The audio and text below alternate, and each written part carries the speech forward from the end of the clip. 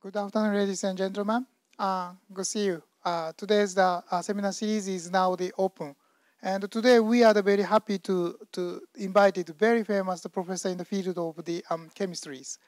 And his name is the Professor Masakazu IWAMOTO. And he originally graduated this university. So we are very proud of him. And I am the junior of him. And I graduated the same laboratory with him. And according to the custom, I briefly introduced Professor Iwamoto's CV, and you may find his CV in your career in the pamphlet. But in 1967, he graduated the high school from the Nagasaki Prefecture, and 1973 he graduated the Kyushu University's Faculty of the Engineering, Applied Chemistry, master course, and 1976 he graduated the doctor degree from the Kyushu universities. And 1976 he joined Nagasaki University as the assistant professors. And 1978 he improved to the lecturer, and 1981 he got position in the associate professor in Nagasaki University. And then he improved to the full professor in the Miyazaki University at 1987, and then moved to the 1990 to the Hokkaido University. And from 2000, he got full professor in the Tokyo Institute of Technologies. And he got so many awards from the Chemical Society of Japan, Catalytic Societies, and also one of the very famous one is the donated from the Royal Mechanical Engineering Society named Crompton Rochester Medals. And he also received to the Ichimura Gakujutsu Foundation's award. And his main subject is on the nanoscience materials, nanospace science materials, and also the zeolite materials. And so today I hope to hear the very nice presentation from him and in the field of the nanospace materials. So thank you very much to visit us and have the nice seminars today. Thank you very much, and please start to your presentations, Professor Iwamoto. Thank you very much, Mr. Professor Ishihara, for your kind introduction. Okay. I am from the Tokyo Institute of Technology. As Professor Ishihara already told you, I was graduated from the Kyushu University, and now I'm working for the Tokyo Institute of Technology. Today, I'd like to talk about the synthesis of propylene from ethylene or bioethanol. I'm sorry, I don't have any topics for the hydrogen production or the usage of the hydrogen. Now I am trying the carbon neutral reaction for the propylene formation. Today, I'd like to talk about two topics. The first one is the catalysis of nickel emission 41 for conversion of ethylene. And the second one is the catalysis of indium oxide for conversion of bioethanol. The last part is the conclusion. Okay, maybe you know that the industrial production of propylene is very, very important. This propylene is the second most important starting product after ethylene. And polypropylene is nearly 2/3 of all demand. The other type of the product is acetone, isopropanol, acrylonitrile, propylene oxides. In the world, on 2008, 68.4 million tons of propylene are produced. And the cost is $90 billion in the world. It is one of the most important products in the petrochemical industry. And now we have the petrochemical steam cracker for the production of propylene. Naphtha is heated in the presence of water vapor, and the absence of oxygen until the hydrocarbon molecule break apart. The primary product of the cracking processes are olefins, including propylene. However, we know that several disadvantages of these processes. The first one is the consumption of much amount of energy and evolution of carbon dioxide. So we are studying three novel processes. The first one is the catalytic steam cracking of naphtha. This is widely studied in the world, but no success is reported. And this one is the second one, the production from ethylene obtained by dehydration of ethane contained in natural gas. This natural gas is recently converted to shale gas. The third one is the catalytic conversion of bioethanol to propylene. I'd like to talk about today these two topics. Okay, maybe you know the researcher in the group of the Professor Ishihara maybe know that this type of the reactor. This is a gas-fed reactor. Okay. Now, the catalytic reaction was carried out using a fixed bed flow reactor, okay, made of quartz at an atmospheric pressure. Unless otherwise stated, the partial pressure of reactant, this means that ethanol or ethylene was 30 volume percent. The product distribution is also determined the gas chromatograph or HPLC. This is a typical apparatus for our experiment. This is the control unit of the temperature and the flow rate. And this is the reactor. The inside is written here. Okay. This is the catalyst. In this case, this is the bench scale experimental apparatus. So this is very wide. And we have the 50 millimeter in the diameter. Okay, we are using this type of the catalysis reactor.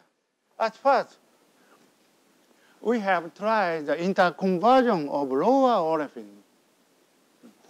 I mean, the conversion of ethylene, propylene, and butene. This black line indicates the practical processes. Okay. I mean, for example, the ethylene can be converted to the butene due to the dimerization. But this blue line, okay, is realized on the nickel or titanium complexes in liquid phase. There is no heterogeneous catalysis for the dimerization of ethylene to butene. And of course, we don't have any processes from ethylene to propylene. There is no process. Okay. At first, we have tried this blue process.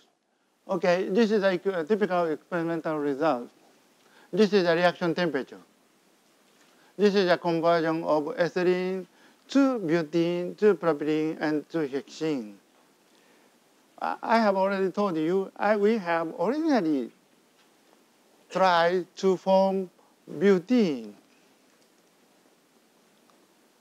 At 300 degrees C, we can realize the formation of butene from ethylene. This is the dimerization reaction. Okay. During this study, my graduated student, Mr. Kitagawa, found the new product in the reaction. And we have decided the product, that is the propylene. We have surprised in this reaction product distribution. Okay? Because I have already told you, there is no report from ethylene to propylene. During our study, from ethylene to butene, we found the formation of propylene on this nickel catalyst. So we have expanded and changed to that our research topics to the propylene formation immediately. Okay, why? This is why we change the topic.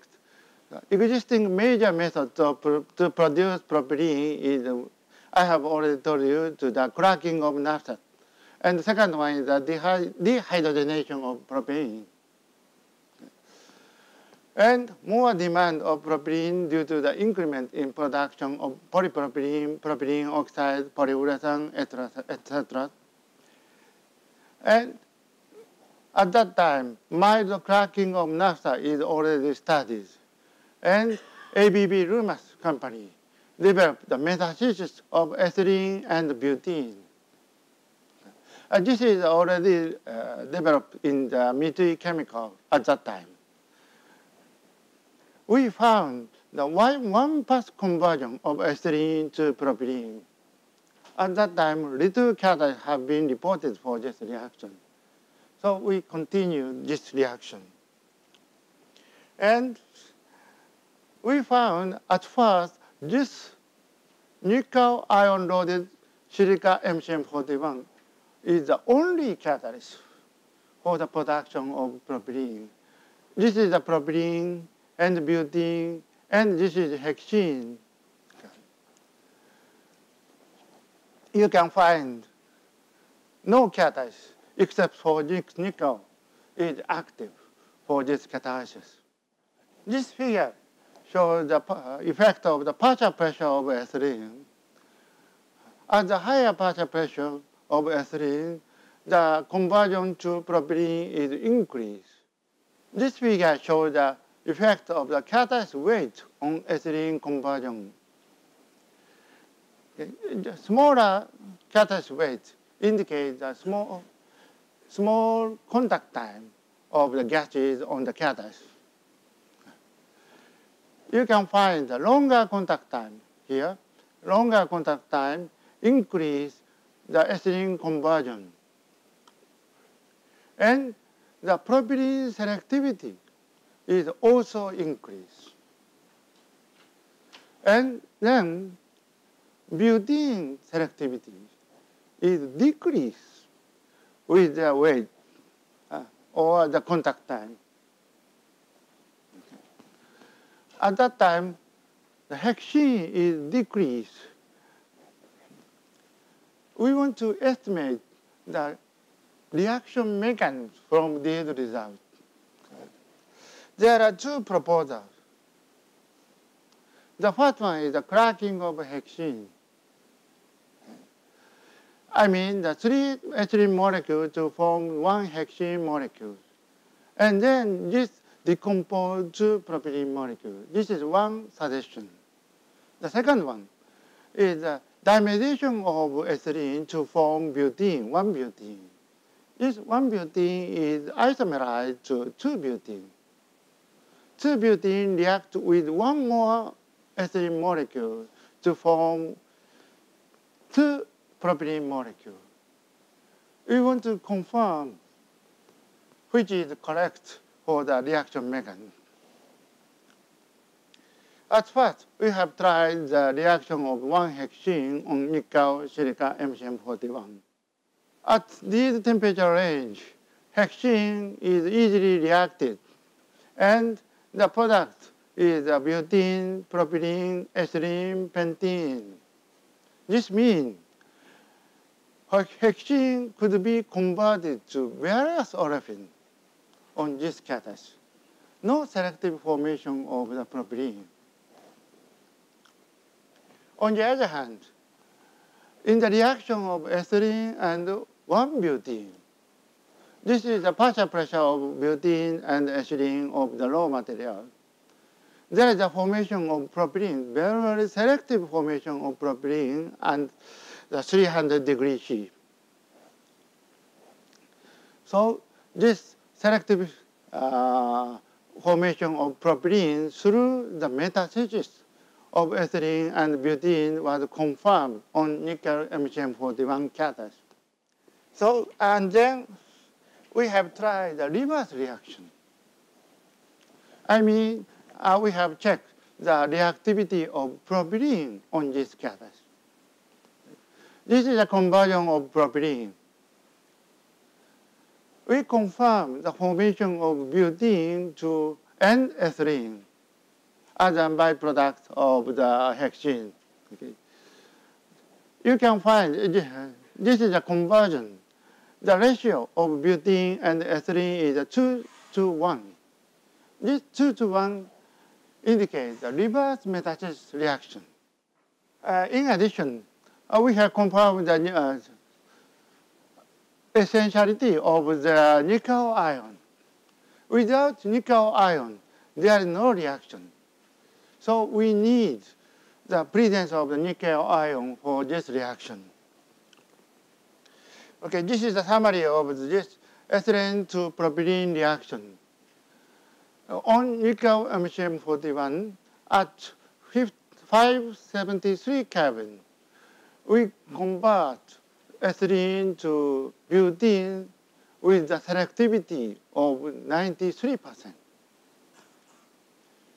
At this temperature range, propylene can be obtained with the conversion of 53% and selectivity of 55%. And the reaction mechanism is written here. 2 ethylene molecule is converted to 1 butene via dimerization. This 1 butene is converted to 2 butene with the isomerization. This 2 butene reacts with one more ethylene molecule to form the 2 propylene molecule. This is the metathesis reaction. Okay. So 3 ethylene molecule is converted to 2 propylene molecules. And these are published on these papers. And very recently, the Professor Lehman of the Max Planck Institute, they reproduce this type of the reaction. I don't want to say so, but in the case of the heterogeneous catalysis, the reproducibility is frequently very difficult. Not good. But in this case, the researcher in Germany reproduced this one. They reported the nickel loading by equilibrium adsorption method is better than ours. Okay. But I don't think so. But okay, this is reproduced by the German researchers. Okay. And there are many papers after this paper. Okay, and we have tried the characterization of the nickel ion on the silica. This is the TPR, temperature program reduction spectrum of various nickel-loaded catalysts. You can find that the loaded nickel ion, active nickel species, is very, very hardly to be reduced. Okay, this is the exact spectrum of our sample. This spectra is very similar to the spectra of nickel silicate species. And we have confirmed that equilibrium adsorption is also useful for the catalyst preparation. After the several characterizations, we have confirmed that now we have the conclusion. This type of nickel species is active for this metathesis reaction. Okay. This is located on the 5 SiO ring. This type B is, in this case, the nickel ion is loaded on the 6 SiO ring. This is active for this reaction. This is published on these papers. Okay, I'd like to change my topics to the ethanol conversion. As you know that bioethanol is produced from the carbon dioxide via photosynthesis. Okay, and this carbohydrate is converted to the ethanol via saccharification and fermentation. And at the present, now we are using this bioethanol as a fuel. But I think, or maybe you think, that the use of bioethanol as a fuel is not so good. Because we need 1 year or 2 years from here to here. Okay. Tomorrow, we burn out that produce bioethanol. Such process is good. Do you think so? So we consider this process. This ethanol should be converted to propylene. This propylene can be used for the formation of propylene and others. After that, we can reuse or recycle. And this blue process enables the long-term fixation of carbon dioxide. So we need to develop the conversion process from ethanol to propylene. Of course, okay? The conversion of ethanol to ethylene, this is very easy. 99% conversion and 99% of selectivity is already achieved. So we have the target of this reaction. And of course, we know that on zeolite catalyst, ethanol can easily be converted to propylene by using the shape selectivity. Okay. The shape, maybe you don't know the zeolite. Zeolite is a very, very porous material of silica and alumina. And this zeolite has a window of the, for example, for 5.5 angstrom in the case of the GSM5 zeolite. Okay. So there is a big pore in the zeolite. There are many types of the reaction in the pore. After such reaction, okay, this pore is very narrow. So ethylene, propylene, and butene can pass through this window. This is the shape selectivity.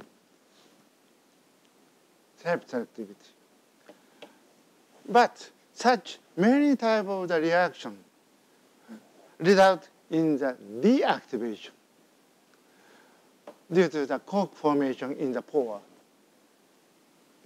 So we don't want to use the zeolite.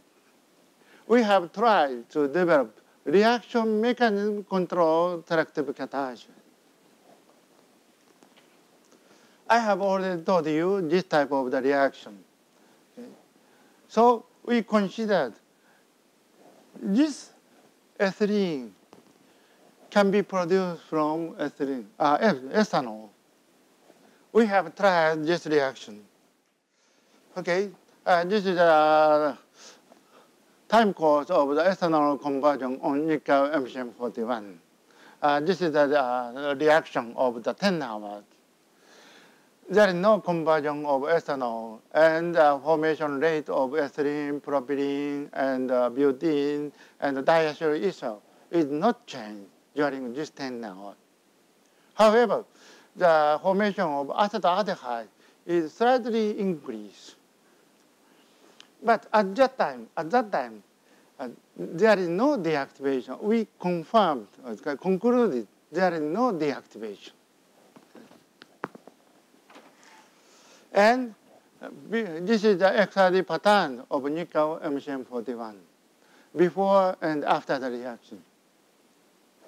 There is no change of the XRD pattern. So we confirm the stability of the nickel MCM41 for this reaction. About 4 years ago, we have started the collaboration with the Japanese companies, with Idemitsu Kosan, Sumitomo Chemical, and the Toyota Motor Company. After the starting of the collaboration, we found the very, very severe deactivation. Okay, during 10 hours, the catalytic activity is smoothly deactivated. Not good. Okay, we have tried many type of the starting materials, and the preparation method was tried. However, we cannot avoid, okay, this type of the deactivation. So 1.5 years later, we have abandoned the improvement of this catalyst. Okay, I mean that nickel MCM41 was deactivated at high partial pressure of ethanol. When we studied in our laboratory this type of the reaction, the partial pressure of ethanol is only 5.5%. In the industrial reaction, the partial pressure of ethanol is increased to 30%. This is the demand from the practical use of the catalyst. High partial pressure is needed. And new catalysts other than nickel MCM41 and zeolites should be developed, okay, to realize the production of biochemical and bioplastic from bioethanol. We needed new concept. After the start of the NEDO project, okay, we have to change our catalyst. At that time, we have studied very tightly the similar reaction. We found the similar reaction was already reported by Professor Sato of the Chiba University. They reported one propanol was converted to 3-pentanol on cerium oxide and iron oxide. We considered this is very similar reaction to our target reaction. I mean, 2-propanol minus C1 equals 3-pentanol. This is their reaction. We considered 2-ethanol minus C1 to acetone. So, can we obtain propylene instead of acetone from ethanol? Or can intermediate acetone be converted to propylene in the reaction system? We have tried these two types of the reaction. And we have, of course, started the reaction on cerium oxide. This is the original catalytic activity of cerium oxide. And after the addition of iron oxide, we observe this blue bar. Blue bar is the yield of the acetone. Okay.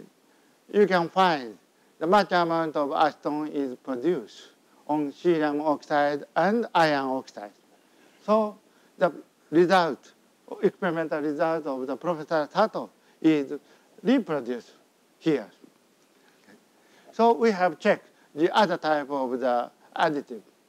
We found yttrium and niobium is very good for the production of propylene. This is a typical result of the yttrium added cerium oxide catalyst. Okay. This is the time course of the reaction. This is the product of the propylene, and this is the yield of ethylene. You can find during the about 60 hours, there is no change of the catalytic activity. Okay. This is very stable catalyst for the production of ethylene and propylene. Okay. However, the conversion level to propylene is about 35 or 40%. We want to have the more amount of the propylene from ethanol. So we have tried the catalytic activity of indium oxide. And we found indium oxide is very active for the production of ethylene. But there is a deactivation. So we have, at this time, we have two types of the problem. The first one is the deactivation.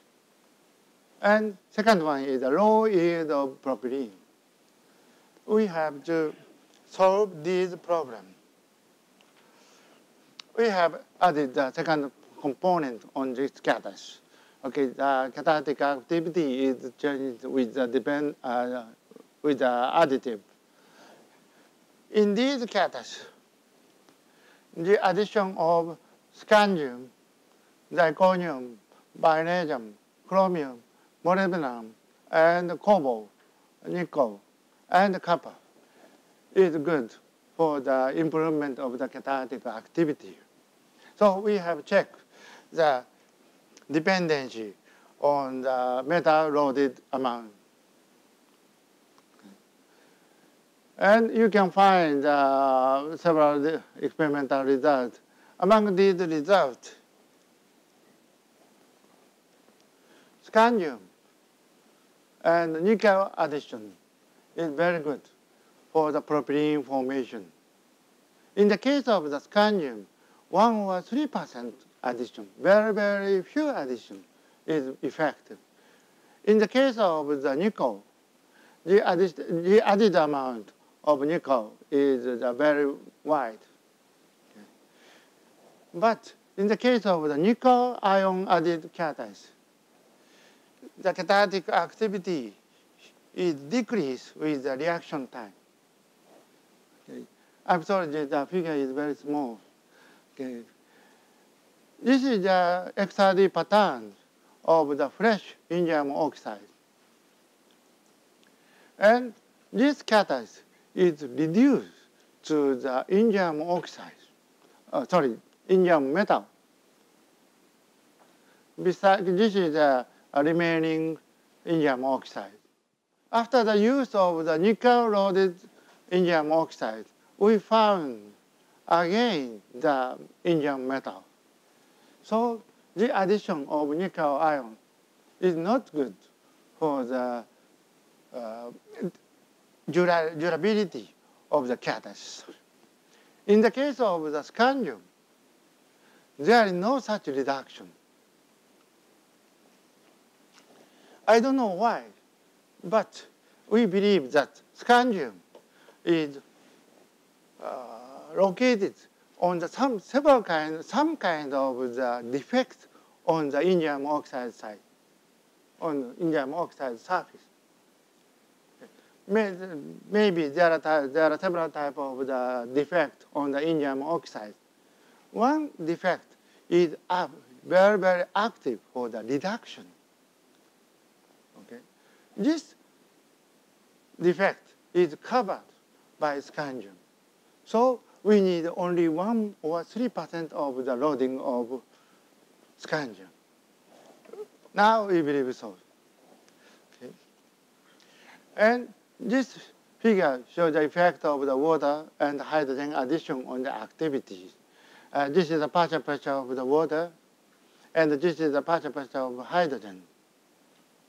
And the catalytic activity was measured the 3 atomic percent added scandium on indium oxide. Okay, you can find that the catalytic activity for the propylene formation is increased with the addition of water and hydrogen. Okay. Please see one more experimental finding. This value, so sorry, very, very small letters. This value indicates the carbon deposition after the use of the catalyst. Okay. On the original catalyst, 0%, 0%.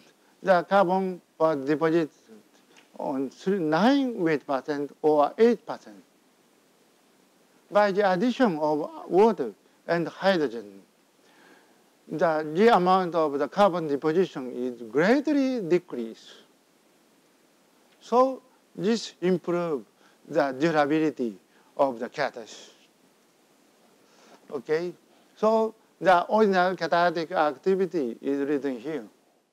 This is improved to this one. Okay. There is a much amount of the deactivation. And at this reaction temperature, the main product is acetaldehyde. But on this catalyst, the main product of the propylene in all temperature range, and the maximum amount of the propylene is about 60%. It is very good for the catalysis. This is the summary of the catalytic activity. We found the noble catalysis of indium oxide. At this point, the yield is about 30% at 73 Kelvin, 723 Kelvin. Okay. But the durability is not good. And we have two problems. The first problem is the deactivation caused by the first one is the reduction of indium oxide to indium metal. The second reason is the carbon deposition. This problem is improved by the addition of scandium, and water prevented the reduction. Scandium is preventing the reduction of indium oxide, and water reduce the deposition of carbon. Okay. And the second problem is the low yield of propylene due to byproduction of acetone. This is improved by the introduction of hydrogen. Hydrogen can convert the acetone to propylene. As a result, this scandium promoted indium oxide gave the propylene yield of 60% and stability for 50 hours. Okay, we have already finished the development of the active catalyst. So we have changed our topics to the reaction mechanism because this type of the reaction is not reported. Okay, this is the space velocity. This is a very, very rapid reaction. Okay. At this point, 100,000 per hour.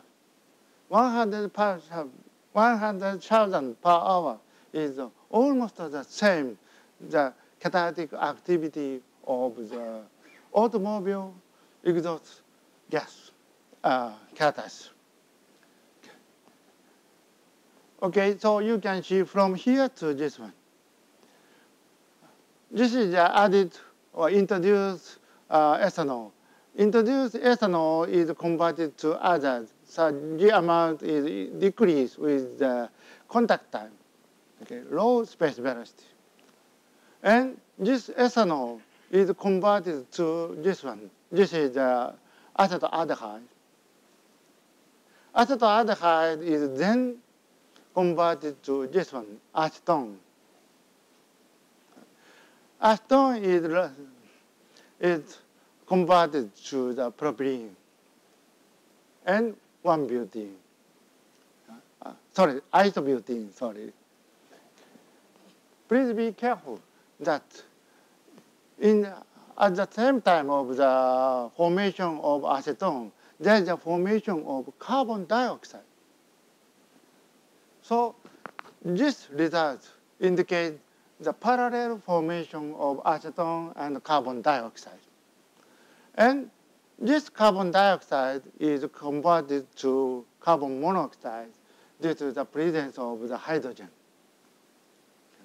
And this is the water gas shift reaction. Okay. So we can confirm ethanol is converted to acetaldehyde. Acetaldehyde forms the acetone, and acetone is converted to the propylene. Okay. This type of the reaction is confirmed various type of the intermediate. Okay. Ethanol or acetaldehyde yield the acetone and propylene. And acetic acid. Okay. Acetic acid is converted to acetone. Okay. Acetic acid we cannot see as the intermediate because the reaction of acetic acid is very, very rapid. The space velocity is 500,000 per hour. It is very, very rapid reaction. And acetone is converted to the isobutene in the absence of hydrogen. This reaction is carried out in the presence of the nitrogen. In nitrogen, acetone is converted to isobutene in the presence of hydrogen. Acetone is converted to propylene. So the effect of the hydrogen addition is supported on this catalytic reactive product distribution. Okay, also we have confirmed the mass balance of the several compounds. And we confirmed in all cases the mass balance of the product distribution. Okay, so now we are suggesting this type of the reaction. Okay, this is a reaction via ethylene. Ethanol can be converted to propylene via ethylene. But okay, I have already told you this is the case of the nickel MCM41. However, this is not the case on indium oxide. On indium oxide, ethanol is converted to acetaldehyde. And acetaldehyde is converted to acetic acid or this type of the aldol reaction or Tishenko reaction. Okay. In the case of the Tishenko reaction, this compound is formed, and in the aldol reaction, this dimerization is proceeding. Okay. After that, there is a formation of acetone.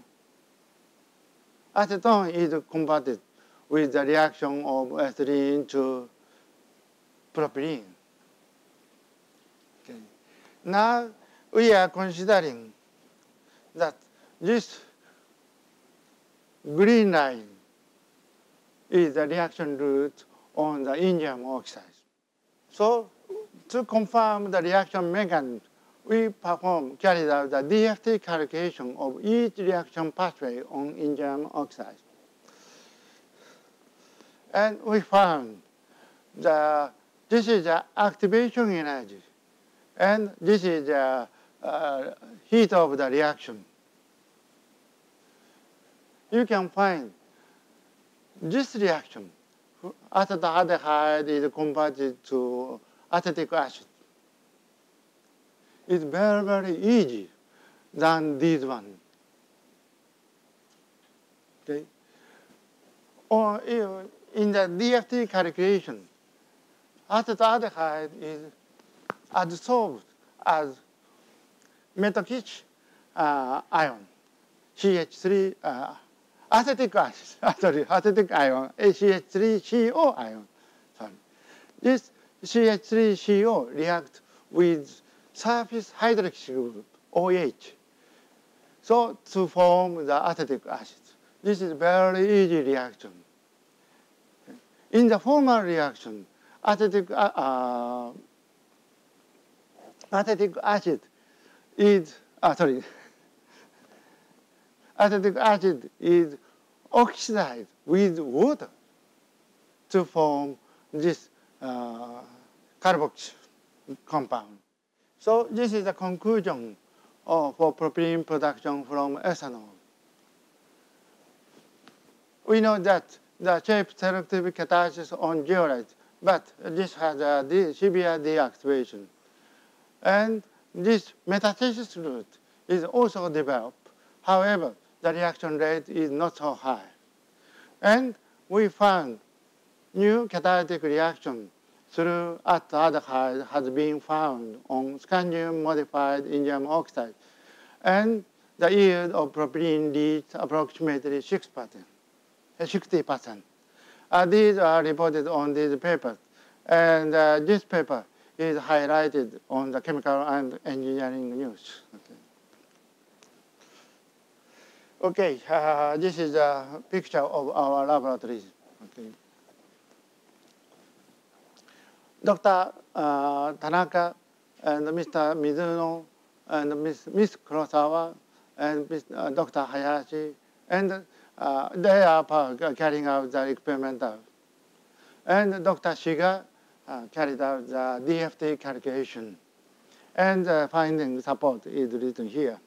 Okay. At last, the main audience is young researchers. So I have to say one thing, okay, to young researchers. Okay, now I'm believing that science and technology are not knowledge, but result of the discovery and development. I want to say the young people are learning in the classes. Such knowledge is the result of the discovery and development. After 10 years or 5 years, you have to have that position for the discovery and development. Okay. And please make one endeavor for discovery and development on original ideas. Okay. This original idea is very important, I believe so. Okay, thank you very much for your attention.